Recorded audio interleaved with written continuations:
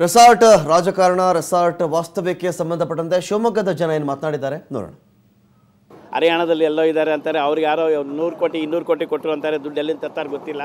ಕಾಂಗ್ರೆಸ್ನವ್ರು ನೋಡ್ತಾರೆ, ಅವ್ರೊಂದು ಕಡೆ ಈಗಲ್ಟನ್ ರೆಸಾರ್ಟಲ್ಲಿ ಕಾಂಗ್ರೆಸ್ನವ್ರು ಇದ್ದಾರೆ ಅಂತಾರೆ, ಇನ್ನೊಂದು ಕಡೆ ಇನ್ನೊಂದು ಇರ್ತಾರೆ. ಎಲ್ಲ MLAಗಳು ರೆಸಾರ್ಟಲ್ಲೇ ಇದ್ದರೆ ಜನ ನೋಡ್ಕೊಂಡು ಯಾರು ಬರಗಾಲ ನೋಡ್ಕೊಂಡು ಯಾರು ಗೊತ್ತಾಗಲ್ಲ. ಯಾವ ಪಾರ್ಟಿ ಅದು ಏನು ದಿನ ಇದೇ ಮಾಡ್ತಾರಲ್ಲ, ಇವ್ರು ಓಟ್ ಕೊಟ್ಟು ಕಳಿಸಿದ್ದು ಬರೀ ರೆಸಾರ್ಟ್ ಆಡಕ್ಕೆ ಏನಕ್ಕೆ ಅಂತ ಗೊತ್ತಾಗ್ತಿಲ್ಲ. ಇವ್ರು ನೆಕ್ಸ್ಟ್ ಒಂದು ದಿವಸ ಜನ ಏನಾರ ಈ MLAಗಳು ಎಲೆಕ್ಷನ್ ಅಂತ ಬಂದು ಮನೆ ಮನೆ ಓಟ್ ಕೇಳಕ್ಕೆ ಬಂದರೆ ಜನ ತಿರುಗಿ ನಿಂತ್ಕೊಂಡು ನೀವು ಯಾರು ಸರ್ಕಾರ ಮಾಡೋದು ಬೇಡ, ರಾಜ್ಯಪಾಲರು ಆಡಳಿತ ಮಾಡೋ ಹೋಗ್ರ ಮರ, ನಿಮ್ಮ BJP ಬೇಡ, ಕಾಂಗ್ರೆಸ್ ಬೇಡ, JDS ಬೇಡ, ನಾವು ಬದುಕೋದಿಕ್ಕೆ ನೀವ್ಯಾಕೆ ನಮ್ಮನ್ನು ಇದು ಮಾಡ್ತೀರಾ ಅಂತಂದು ಹೇಳೋ. ನೆಕ್ಸ್ಟ್ ಒಂದು ದಿವಸ ಅಣ್ಣ ಜನರ ಇವರಿಗೆ ಒಂದು ಒಳ್ಳೆ ಬುದ್ಧಿ ಕೆಲಸ ಮಾಡ್ತಾರಣ್ಣ.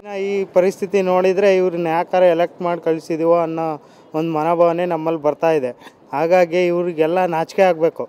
ಈ ಥರ ಮಾಡೋದನ್ನು ಮೊದಲು ಬಿಟ್ಟು ಅವರ ಕ್ಷೇತ್ರಗಳಲ್ಲಿ ಯಾವ ರೀತಿ ಪರಿಸ್ಥಿತಿ ಇದೆ ಅದ್ರ ಬಗ್ಗೆ ಅವಲೋಕನ ಮಾಡೋದು ಬಿಟ್ಟು ಇವರ ಒಂದು ಸಚಿವ ಸ್ಥಾನಕ್ಕೆ ಮತ್ತು ಇವರ ಒಂದು ಮನೋಭಿಲಾಷೆ ತೀರಿಸ್ಕೊಳಕ್ಕೋಸ್ಕರ ಈ ರೀತಿ ಮಾಡೋ ಇವರಿಗೆ ಮುಂದಿನ ದಿನಗಳಲ್ಲಿ ನಾವು ಒಳ್ಳೆ ಬುದ್ಧಿನ ಕಳಿಸ್ಬೇಕಾಗಿ ನಮ್ಮ ಎಲ್ಲ ಜನಗಳಲ್ಲಿ ನಾವು ಈ ರೀತಿ ವಿನಂತಿ ಮಾಡ್ಕೊಳ್ತಾ ಇದ್ದೀವಿ.